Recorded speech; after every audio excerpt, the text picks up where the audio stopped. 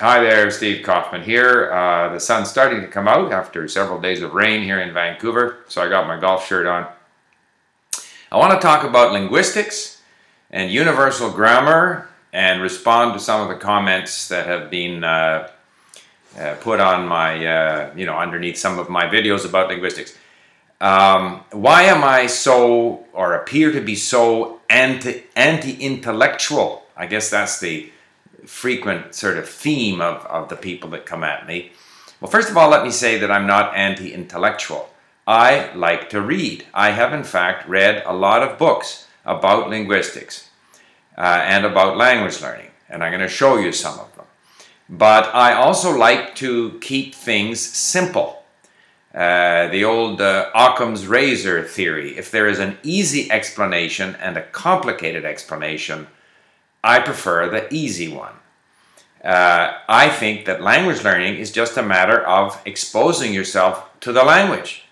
That if you, as I've said many, many times, I won't go back into it again, that's how the child learns. The adult has the advantage that they can read and love to read, and that the adult has a lot of experience, has a lot of vocabulary in his own or her own language. But essentially we observe the language, the brain forms patterns, and eventually we start to be able to speak, and the more we speak, the better we get. No, the child doesn't get corrected all the time. We don't need to get corrected all the time, but it can help, so I'm not against it. But just have a look at, I just went up to my, where I keep all my books to see what I had, what I'd read over the last, 7 or 8 years since I got interested in this subject. So first of all, we have Krashen, Foreign Language Education, The Easy Way. Thin book, excellent book, hardly recommended. That's not to say I agree with everything there, but I recommend it. Now, here we have the Cambridge Guide to Teaching English to Speakers of Other Languages. Basically, I didn't find much in there that was useful because it overcomplicates things. What else do we have here? The Practice of English Language Teaching by Jeremy Harmer. Okay, I've read that book. Second Language Acquisition by Rod Ellis. Okay, again, some good stuff, some bad stuff. Second Language Vocabulary Acquisition, James Cody, Thomas Hucken. I prefer the way we do it at Link. Language Teaching Methodology, a textbook for teachers, David Noonan. All right. How about this? Vocabulary in Language Teaching, Norbert Schmidt. Again, none of this stuff really influenced very much what we do at Link. Probably the best book I read on vocabulary was Learning Vocabulary in Another Language by Mr. Nation. All right. How Languages Are Learned, Patsy Lightbound, Nina Spada. All right. Again, my overwhelming impression of all these books is that they were too complicated. So I also read books about the brain. An excellent book, The Mind and the Brain, how our will and our determination can influence what happens in the brain, even though, of course, our will and determination itself are phenomena of the brain, so to speak. I like reading in different languages. Das Gehirn, which was nowhere near as good as Lernen by Manfred Spitzer, which I have often referred to, which was very good about the cognitive process and the brain. And I find these books much more useful than the linguistics books. But I have not ignored linguistics. So I've read by R.H. Robbins, A Short History of Linguistics with a Chinese intro. I bought it in Beijing because every time I travel, I go to bookstores. In Stockholm, I bought a book, Läsa på främmande språk, about reading and how we can improve reading in a foreign language. I dislike sociolinguistics, but I want to understand what it's all about. So I bought a book by Bonnie Norton called Identity and Language Learning, Gender, Ethnicity, and Educational Change. Didn't influence what we do at Link, I can tell you that. Then I read this book by Julia Kristeva, Le langage, c'est inconnu. Okay? Because I happened to be on holiday in near Pau, near Pau for 2 weeks. So I went to the bookstore and bought books on linguistics in French. Here is an excellent book, Le langage, nature, histoire et usage. And it has a number of leading French linguistics experts who, amongst other things, tear Chomsky's Universal Grammar apart. All right? I can quote from there if someone's interested. Essai de linguistique, Louis-Jean Calvet. Interesting from a sociolinguistics perspective, but also not strong on Chomsky's Universal Grammar. La arquitectura de los recuerdos, because I'm always interested in, you know, how we remember things and stuff like that. I had a bit of a spat with Claude Agege in French, and I consider him a French language chauvinist, and this book, Le Français, Histoire d'un combat, is interesting in terms of describing the history of French, but of course he gets carried away with the whole glorious expansion of the French language, and now its retreat in the face of the English onslaught. To understand is to invent, the future of education, Jean Piaget. Of course, more on language and Chomskyist disciples like Steven Pinker's The Language Instinct. What else have we got? Again, it's nice to read about the same subject, you know, in different ways. So this Teach Yourself book on linguistics. What else? I do subscribe to the American Council on Teaching of Foreign Languages report, which I must say I don't read very much. It only confirms my sense that things are overcomplicated. I just happened to pull down this CD here, and I strongly recommend that anyone who really wants to get good at languages do a lot of listening and get to where you can listen to real literature, things that are of interest to you, where you can also access the text. So basically what I'm trying to say is I read, but I don't buy it. I think that I don't buy this overcomplication, like a fellow that just posted on my YouTube channel about the video that he did on vocabulary. It's oversimplification. I need to be parsing. And he misunderstood what I said. Of course, I didn't say that you just learn the few words and phrases. I don't have it handy, so I can't quote it. Oh, here he is. He criticizes my video on vocabulary. He says, more aggressive discouraging of high standards and excellence. Well, what are your standards? I haven't heard you speak some foreign language, whoever you are here. Branda Costumes is his name.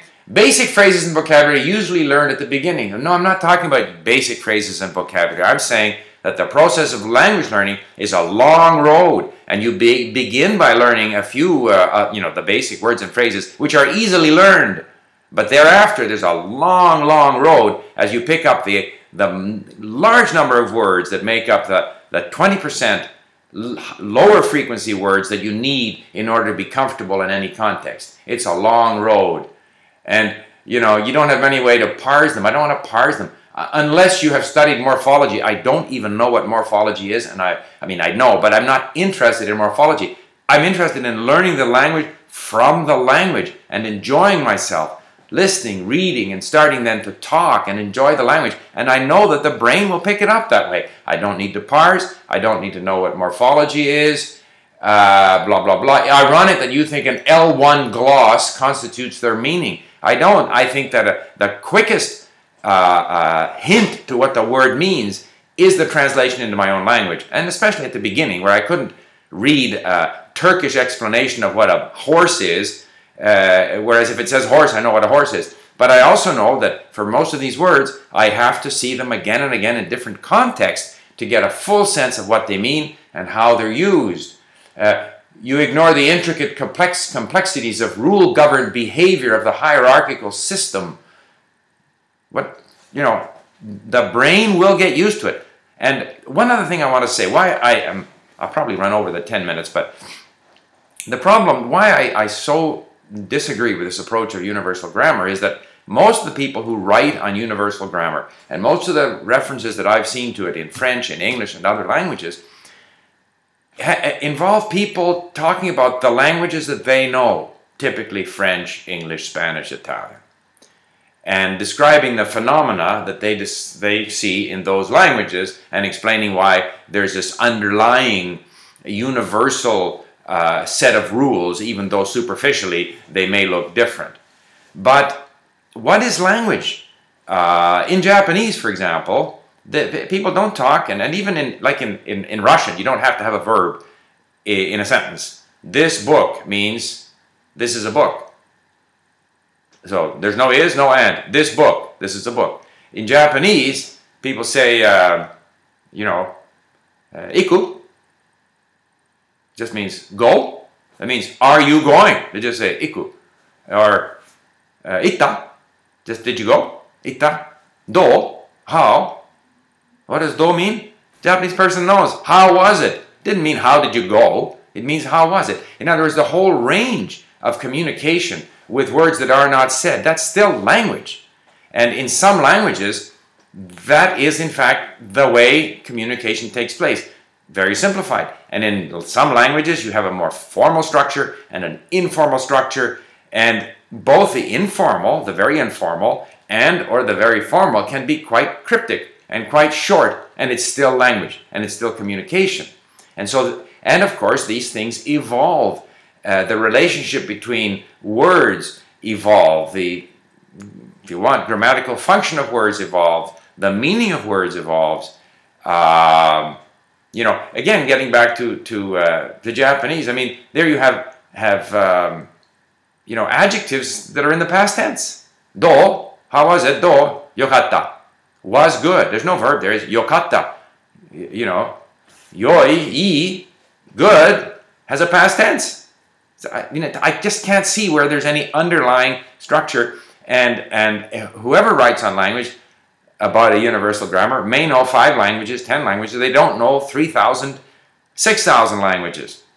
So, and I understand too that one of Chomsky's reasons for assuming there was a universal grammar was otherwise, he said, how could you explain that children learn to speak so quickly? Well, they don't learn to speak so quickly. They spend an awful long time hearing the language. They're even exposed to the language in the womb. So, and when they start speaking, they stumble. And they gradually, through trial and error, you know, pick up on the pattern of the language that surrounds them, which, you know, could be spoken in more complete sentences in some languages or in some environments, or could be spoken in very basic forms of communication where a lot of other stuff outside the language is understood. So, I guess what I'm saying is that I enjoy languages, I enjoy learning them. When I start new languages, I will, at Link, we're going to introduce new languages, Czech, Dutch, you know, Indonesian. I just want to go at them and read and listen and look up with our little, you know, with the online dictionary, create flashcards. Yeah, explanations will help me because I'm an adult, but my ability to understand the explanations is limited, so we are going to introduce notes pages so that our members can provide some explanation, and I may refer to that and then go back and refer to it again, and it'll be part of the whole process of gradually absorbing the language without parsing, without morphology, without whatever else was in that thing. And so, you know, and when I pick up, I don't know, like the language instinct, and I see these diagrams, so I'll just happen to have it here, you know, all these diagrams and stuff like that, I tell you, my eyes just glass over. You know, S-NP-VP, a sentence can consist of a noun phrase and a verb phrase. Do these terms actually mean anything in terms of other languages? This was the thing I found learning Chinese, a bunch of grammatical terms from Western European languages that had no relevance for Japanese and Chinese. Anyway, enough. This is quite a long one, and I will leave you with that, and I look forward to the continuing comments. And I must say that some of the linguistics, I don't want to knock linguistics and everyone who studies linguistics. I think it's very interesting to study the history of different languages and how they're related and how they develop. And if people are interested, they're interested in it. So it's perfectly legitimate in that sense. It's just that when people come at me and say that you can't learn the language if you don't parse, if you don't know what phonemes and morphemes and all this other stuff these things are, then, you know, and you shouldn't be spouting off on how to learn languages because you're a fool and you're anti-intellectual and stuff. So I appreciate the linguists, in the sense of linguistics specialists, who have commented in a nice tone here at my YouTube channel, and I look forward to seeing further comments. Thank you.